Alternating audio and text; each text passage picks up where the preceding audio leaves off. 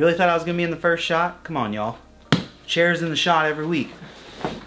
Just kidding. Guys, just want to say welcome back. If you're new here, I missed a week of posting, which feels like forever when you're used to posting every week. But I just want to say thank you to the people who've sent me messages on Slack and even on YouTube, leaving comments just saying they're praying for me. I really appreciate that, seriously.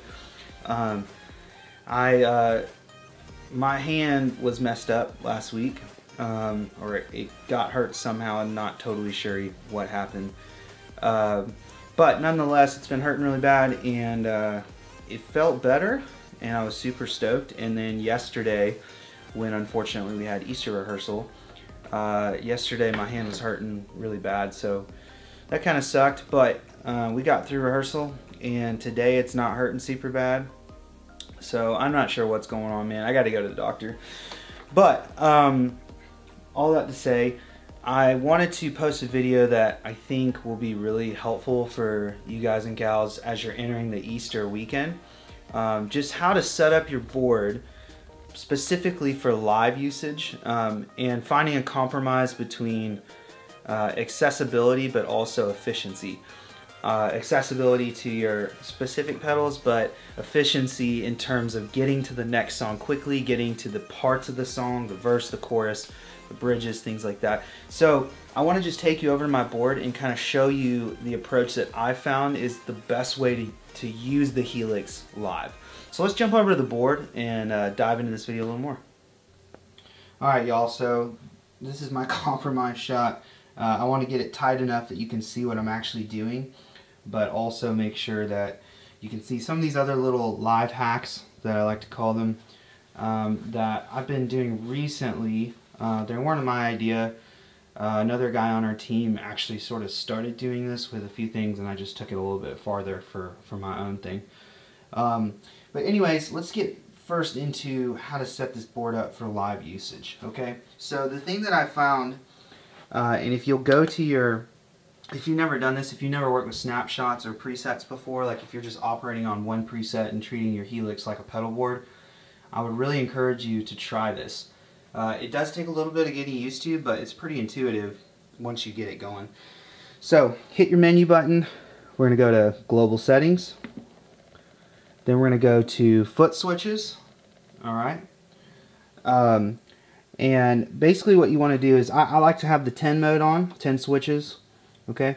And then snapshot mode switches, auto return, banks, up and down switches. Okay.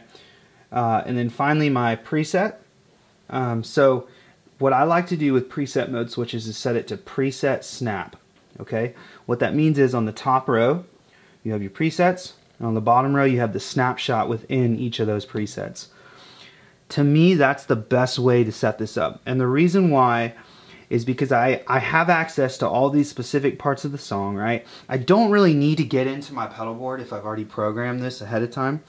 However, with one tap of the button, I can. Here's all my pedals, right? So if you get nervous or whatever, or you accidentally program something wrong, it's one click, guys, and you're right into it. So it's very, very easy to access your pedal board that way. Okay, so I love having that there. The other thing is, when we're switching songs, like a lot of times I'll just have the track flow right into the next track, and I don't have a ton of time to like bank up to the next thing like I used to do. I used to have it set up like this. So if you had it into stomp preset mode, or I'm sorry, should be preset stomp. Where is it? There you go. That's how I used to have it set up. My presets on the top, and then my stomps on the bottom. I'm not going to get into why I did that, but at the time it seemed like a good idea. Then I tried stomp presets. This, I don't know. I don't know what I was thinking, guys, to be honest with you. This is the best way to do it. So anyways, yeah, I've got all my songs here. A lot of times I don't have time to like bank up and down to get to my next preset, so having it right here is perfect. Click over, and make sure you always, when you're editing, just a quick tip, make sure you're always saving it, your preset, with the snapshot of whatever their first snapshot you want it to be. So for me, it's always like an intro. Otherwise, when you load one, I don't know if any of these are... Okay, there you go. So I was working on this last night, tweaking some stuff during rehearsal.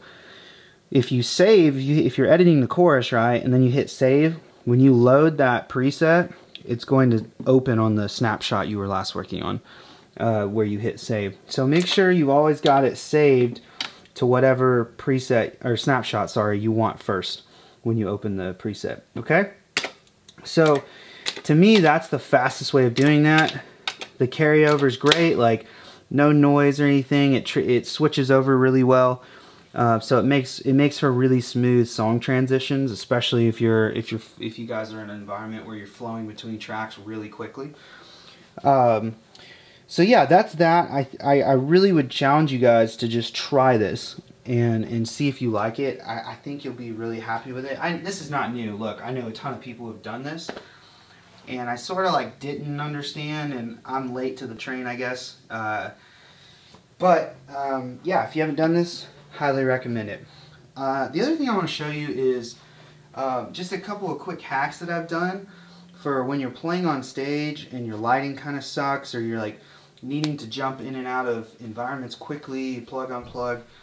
I just want to show you some of these things I've done with this strike tape. Maybe be helpful for you. So let me jump in on that a little bit tighter.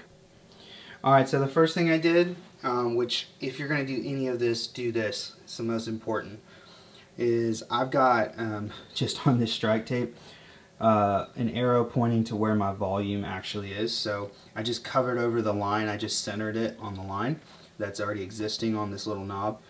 I cannot tell you how many times I've bumped that knob live on accident and been like, what the freak is going on with my sound? Doesn't sound right, it's not loud. And then I look down and you can barely see that line. It's so annoying to me. So I put a little strike tape on there and then just colored in a little arrow. So now with my foot, I easily know where my volume is. I highly recommend doing that.